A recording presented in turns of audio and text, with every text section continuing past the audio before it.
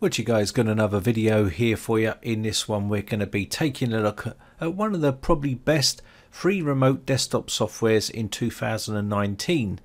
Now you can use this completely free, and it's a great way to remote into a computer that may be around the world or one of your family members, and you can use this to fix a lot of problems. Now this one is made by CloudBerry. It's called CloudBerry Remote Assistant. Now again, this is completely free, and it's a great way of supporting family members or people around the world that you maybe want to connect up to and fix and resolve a lot of common issues. You can do unattended access on your own machines, also quick support for all your clients, or you can do file transfer across from one machine to another, and it may not even be in the same country.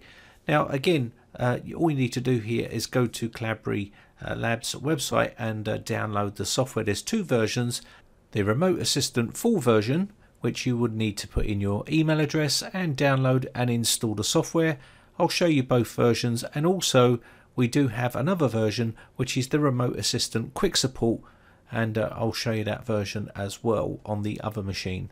Now the good thing about the quick version is that it doesn't need to be installed, and you don't need no administrator privileges.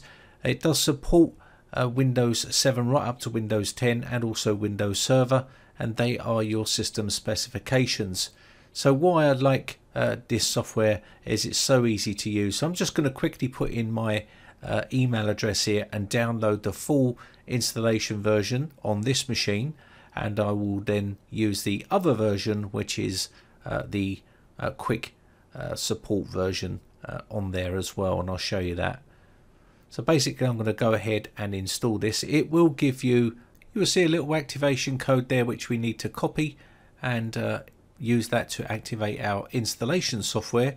The quick setup or quick support one doesn't need that, I don't think, so we're just going to go ahead and install the software. So let's go ahead and let this finish off. It shouldn't take too long. There we go. Leave the tick in the Run CloudBerry Remote Assistant and click Finish. And now it'll ask for that little key code. It should automatically be in the box, and then click Finish and activate.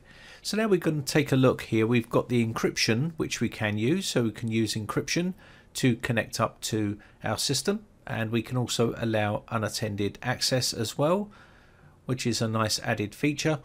And if you want to use the encryption, you can do, and you can regenerate a key if you want to as well. Also here we can take a look at the General tab. Got a bunch of settings here which you can mess around with and change, which is your default sound option, which is muted, but if you want to unmute that you could do. And also save chat messages, you can also have this set up the way you want it. Also you got application features, minimize to system tray, incoming connections, prevent incoming connections, also full control or view only. And we also have a bunch of other stuff here which you can set up as well. Let's go on to the file transfer. This is a location where you would allow the download location for the files that you may need to send to the person that's having issues with their computer. Also we have proxy settings here, and also login as well if you need to keep logs of everything you have done on the system, which is very useful. Click OK here, and we're going to go back. Now this is the actual allow remote control of my system. So if I need to allow someone to connect to this machine, I can click on allow remote control and give them these details which I see on the front panel here. Now also there is a menu set up here which you can go through and take a look at, and there's a bunch of features in here like check for updates and stuff like that. Now if I want to connect to this laptop here, I'm going to go to the CloudBerry website and I would download this software. Now I'm going to download the Remote Assistant Quick Support and click Run. This will then run on the system, and this is what you would be instructing the person who you need to connect to. Now if they've got a firewall, they obviously need to allow that to go through the firewall, and there we go. It's now give us the box popping up. No installation, pretty straightforward and easy to do. So now we've got the instructions here on the screen. We've got the computer ID and the PIN number. This is the computer ID and PIN number that you need to give to the person who you are going to allow to connect to your computer. you can then write down this information and give it to the person that you want to allow to connect to your computer. So here we go. So I'm going to change this setting to control a remote computer. This means I'm going to take control of someone else's computer. So now I would put in the ID inside here, which that person has now given me.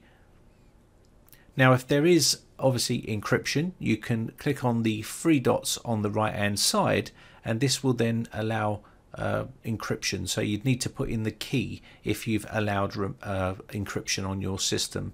If not, then you don't need to worry about that, and you can click on connect. It will start to connect to the system, and it will ask for the PIN number. This is where you would enter in your PIN number, which that person has given you, to connect to their PC. Now don't worry, once we've finished doing the remote session, this will then disconnect and you will not be able to connect to that PC. So I'll show you a quick video screenshot here of the laptop and how we've connected to it very easily. There we go, we are now connected to the laptop, and as you can see here, I've got full remote control of that laptop, and I can work on the laptop from a remote destination. So I could be in the UK, and the person that I'm taking remote control of their computer from could be anywhere in the world basically. Now you can see here I can open up a chat window and chat to the person via the chat method here. I can also send files to that person if I needed to send a certain file over, so I can scan on their system. I can do that, maybe it'll be a driver or something like that. I can do all of that via the remote connection.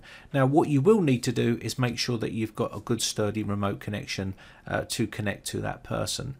And there's a bunch of other features inside here which you can do as well. Now another thing that may be a bit concerning to some people is, can that person reconnect to my system once they've closed the session down? And the answer to that is no, they won't be able to connect to your computer without your say so. And the good thing is that if you want to set up an unattended session, then you could do that and they could connect up whenever they wanted to. So if you've got both options there, a bit of security where you might not want someone to connect in afterwards, or you might want to set up an unattended session where you can remote into systems at your own will without having to go through this whole process. So it's pretty straightforward and easy to do, and it's a great way to fix and support computers all around the world, maybe friends and family, or you want to support a friend and family or something like that, and they've got a problem with their audio or something like that. You can use this software to just remote in and fix their problems for them. So it's a pretty powerful bit of software, and it's free to use, and I'll leave all the information in the video description for you.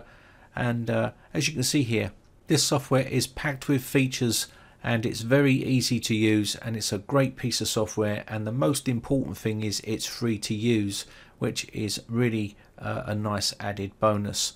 So there we go, that is pretty much the CloudBerry remote assistant. If you need to take remote support of someone's computer and try to resolve any problems with it, then something like this is essential to have. So I want to say a big thank you to CloudBerry for sponsoring this video, and I'll leave all the information for this in the video description. My name has been Brian from briteccomputers.co.uk. Thanks again for watching, and thanks for your continued support. I shall see you again for another video real soon. Bye for now. Now if you haven't subscribed yet, hit the big red subscribe button on my YouTube channel and hit the bell notification button next to that to be notified when we upload new videos.